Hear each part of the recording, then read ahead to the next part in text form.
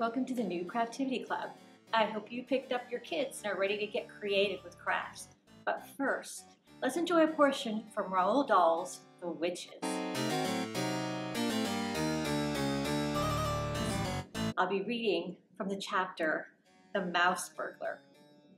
My grandmother hustled me back into my own bedroom and out onto the balcony. "Are you ready?" she asked. "I'm going to put you in the sock now." "I hope I can manage this," I said. "I'm only a little mouse." "You'll manage," she said. "Good luck, my darling."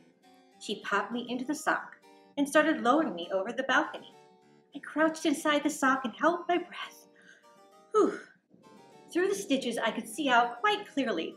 Miles below me, the children playing on the beach were the size of beetles. The sock started swinging in the breeze. I looked up and saw my grandmother's head sticking out over the railings of the balcony above. "You're nearly there," she called out. "Here we go, gently does it. You're down." I felt a slight bump. "In you go," my grandmother was shouting. "Hurry, hurry, hurry! Search the room." I jumped out of the sock and ran into the Grand High Witch's bedroom. There was the same musty smell about the place that I had noticed in the ballroom. It was the stench of witches. It reminded me of the smell inside the men's public lavatory at our local railway station. As far as I could see, the room was tidy enough. There was no sign anywhere that it was inhabited by anyone but an ordinary person. But then there wouldn't be, would there? No witch would be stupid enough to leave anything suspicious lying around for the hotel maid to see. Suddenly, I saw a frog jumping across the carpet and disappearing under the bed. I jumped myself. "Hurry up!" came my grandmother's voice from somewhere high up outside. "Grab the stuff and get out." I started skittering round and trying to search the room. This wasn't so easy. I couldn't, for example, open any of the drawers. I couldn't open the doors of the big wardrobe either. I stopped skittering about. I sat in the middle of the floor and had to think. If the Grand High Witch wanted to hide something top secret, where would she put it? Certainly not in an ordinary drawer. Not in the wardrobe either. It was too obvious. I jumped up onto the bed to get a better view of the room. Hey, I thought, what about under the mattress? Very carefully, I lowered myself over the edge of the bed and wormed my way underneath the mattress. I had to push forward hard to make any headway. But I kept at it. I couldn't see a thing. I was scrabbling about under the mattress when my head suddenly bumped against something hard inside the mattress above me. I reached up and felt it with my paw. Could it be a little bottle? It was a little bottle. I could trace the shape of it through the cloth of the mattress. And right alongside it, I felt another hard one, and another, and another. The Grand High Witch must have slid open the mattress and put all the bottles inside, and then sewn it up all again. I began tearing away frantically at the mattress cloth above my head with my teeth. My front teeth were extremely sharp, and it didn't take me long to make a small hole. I climbed into the hole and grabbed a bottle by the neck. I pushed it down through the hole in the mattress and climbed out after it. Walking backwards and dragging the bottle behind me, I managed to reach the edge of the mattress. I rolled the bottle off the bed onto the carpet. It bounced, but it didn't break. I jumped down off the bed. I examined the little bottle. It was identical to the one the Grand High Witch had had in the ballroom. There was a label on this one. Formula 86, it said, Delayed Action Mouse Maker. Then it said, this bottle contains 500 doses. Eureka! I felt tremendously pleased with myself. 3 frogs came hopping out from under the bed. They crouched on the carpet, staring at me with large black eyes. I stared back at them. Those huge eyes were the saddest things I had ever seen. It suddenly occurred to me that almost certainly once upon a time they had been children, those frogs, before the Grand High Witch had got a hold of them. I stood there clutching the bottle and staring at the frogs. "Who are you?" I asked them. At that exact moment, I heard a key turning in the lock of the door, and the door burst open, and the Grand High Witch swept into the room. Will he get caught by the Grand High Witch? Find out by checking out The Witches at your Clearwater library. Now let's get started with our Perler Bead Mouse.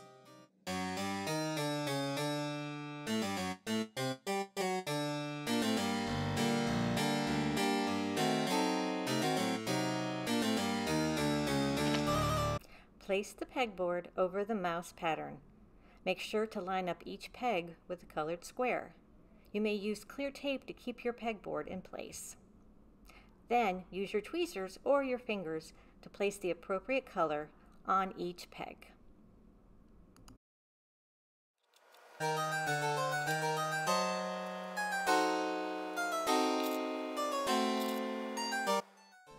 Next, place the bright pink pegs on his ears.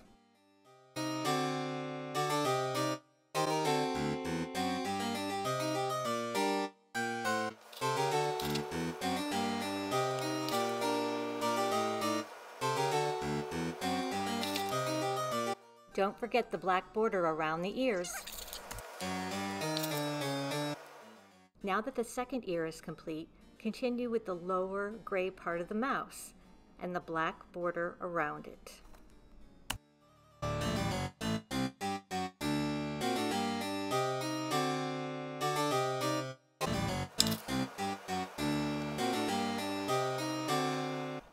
Finally, add the bright pink pegs to the inside of the tail and the black pegs for the outline.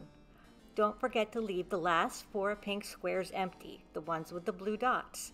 This will leave a hole that you can lace your yarn through.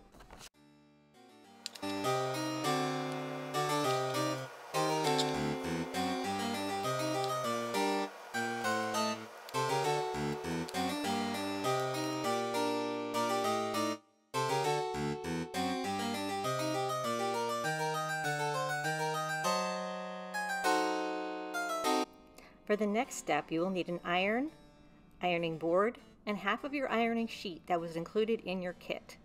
This step should be done by an adult or with adult supervision. Place the half sheet of ironing paper over the beads and pegboard. Set your iron between medium and high heat. Press slightly down and move the iron back and forth. Remember the edges as you iron as well. Keep the iron moving back and forth for about 30 to 60 seconds. Pull the ironing sheet slightly up on the corners to make sure your beads have fused together. Next, flip the Perler bead craft over, pull the pegboard off, and place the other half of the sheet on the other side, and repeat the ironing process, back and forth for the 30 and 60 seconds. Once ironing is complete, give it a few minutes to cool. To prevent warping, you can place a heavy book on it for a few minutes.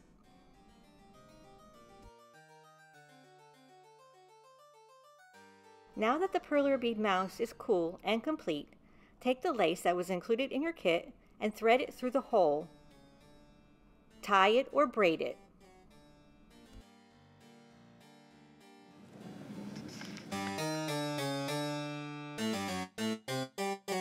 Hi, welcome back.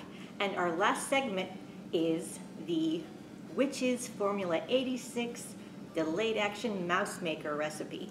And you may have noticed a little bottle in your craft kit. You open it up, there's a recipe inside.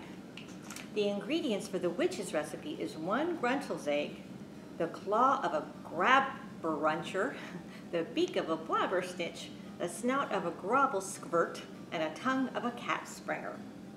The ingredients that we're going to make today for this recipe is actually 2 cups of sugar, 2 quarts of water, lime drink mix, pineapple juice, ginger ale, and ice. And since I don't have a very huge bowl, I'm going to divide it in half, so we'll do a little math. The recipe on your paper makes 4 quarts. I'm going to divide it in half and make 2 quarts, or 8 cups. The instructions say to stir together sugar and water until sugar is dissolved. So instead of 2 cups of sugar, I have 1 cup of sugar. This is 1 cup of sugar that I already pre-measured.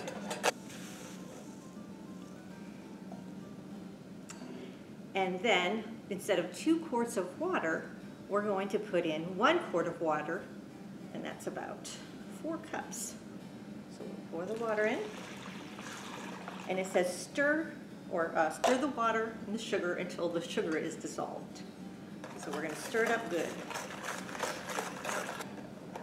Now, instead of the 2 envelopes of lime drink mix, we're going to do 1 envelope. Now, the envelopes are 0.13 ounces. We have these little packets that we bought. They're 0.01 ounces. So we need 13 of these packets to equal 0.13 ounces.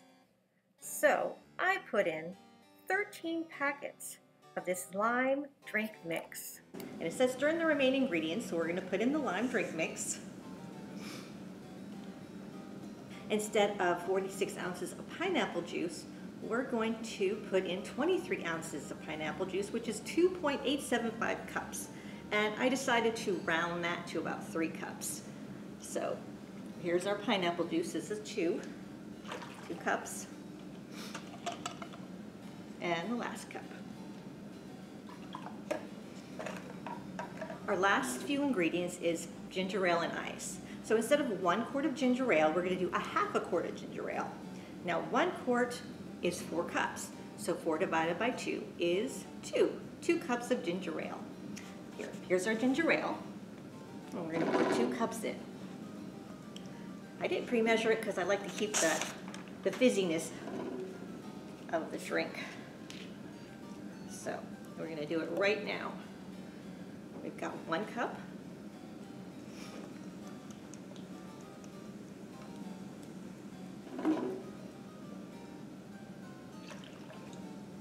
And 2 cups.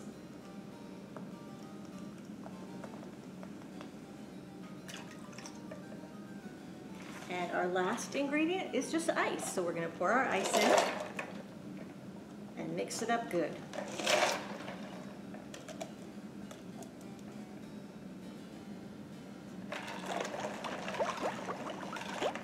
So I have my little Formula 86 Delayed Action Mouse Maker bottle. I think I'll put it in the bottle and try some.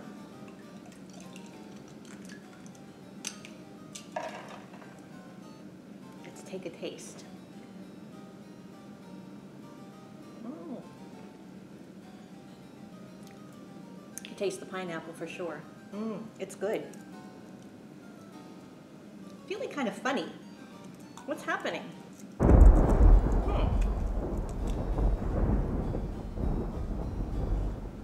What's going on? Oh my gosh.